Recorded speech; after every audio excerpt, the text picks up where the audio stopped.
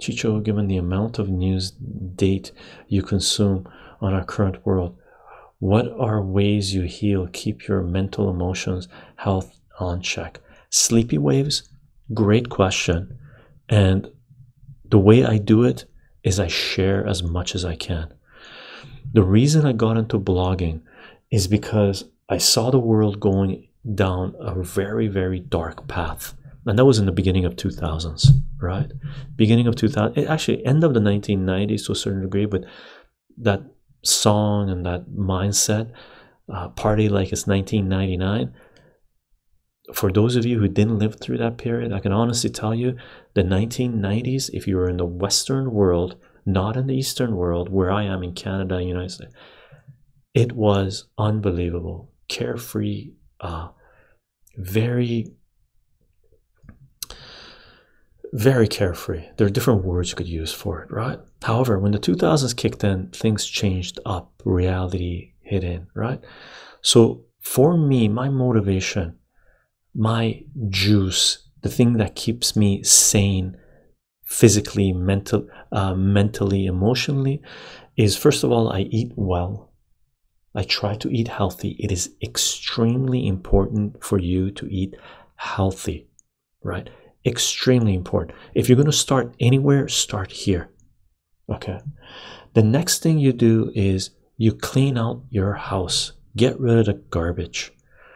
May it be material, may it be friends, and make sure, you know, if you're going to burn a bridge, make sure it is a bridge that you really want to burn, right? If your certain energies are keeping you down, you may not want to totally cut your connection with them. You may just want to distance yourself from them and find people and situations that motivate you. Realize that we that are me live streaming this, you watching this, we are privileged. We have a responsibility, right? And we do, right? That is the whole concept of privilege. And it's not about your color or your money or whatever it is.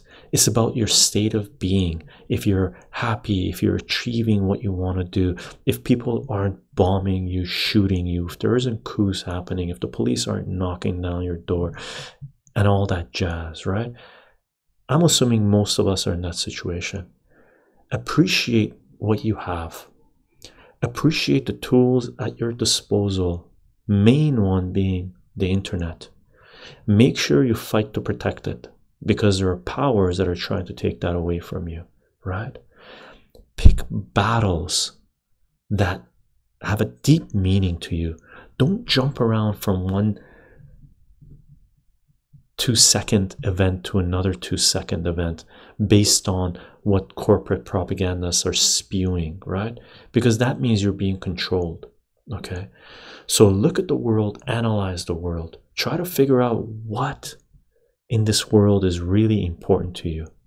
Learn your mathematics, learn your natural language, learn both those well, because what that's going to do is going to allow you to be able to consume information at a good rate, right? And be able to process that information so you can incorporate it into your life. And to be able to process that information, you have to have a good handle on language and understand mathematics. Okay, I'm sorry if it's a long-winded sort of sideways answer, but to me, what motivates me is what I have at my disposal and the pain that I've gone through in the past and what it took for me to come up to where I am now, and that's made me stronger. And I appreciate everything that I have, my safety net that I have, both emotionally, through friends, through family, through my tools that I've acquired in my life, right? Because right now I could just ditch everything, go somewhere and get a job doing pizza delivery if I have to, right? Because I have enough stuff that I can consume.